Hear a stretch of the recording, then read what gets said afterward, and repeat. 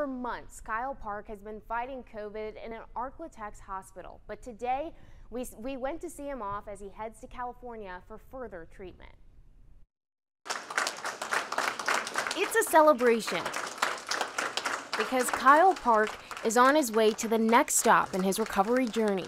He was on ECMO for 50 days, and he also had tracheostomy procedure done. From Hawaii to Tyler, Texas to Willis Knighton and Shreveport. As Kyle was getting treatment for COVID and Tyler, his condition continued to worsen. He did require to be intubated and placed on the mechanical ventilation. His next stop will be a facility in San Diego, California for a double lung transplant. The criteria for getting lung transplant, the candidacy is very, very strict, and they don't just take anybody. We just kept on praying. The trek to health has been a test of faith on the Park family. It's been really difficult.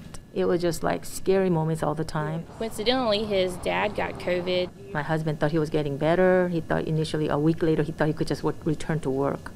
But on the 7th day, a week later, he just stopped breathing. I'm sorry, I'm starting to get emotional. But if there's something they've learned along the way, this COVID thing is just so real. They've followed this course for months, and while they haven't made it to the finish line just yet, they're still choosing to celebrate each checkpoint along the way.